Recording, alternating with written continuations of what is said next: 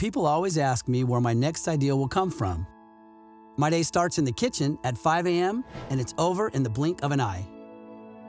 The kitchen is where I cook, but creating a new oven-ready recipe, one that will result in unexpected flavors that are unforgettably delicious, that happens somewhere else.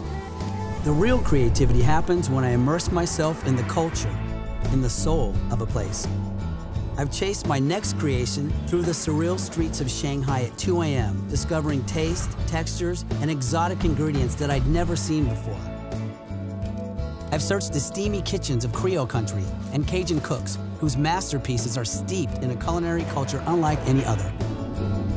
I play back the little romantic details of foods from far away, the extra ingredient or finishing touch that made a meal worthwhile of a memory, and then reimagine them through the eyes of California. That's what I'm looking for, what I'm chasing. That special ingredient that will set it all off.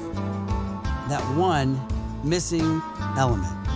And when I get it right, I can't wait to get back in that kitchen.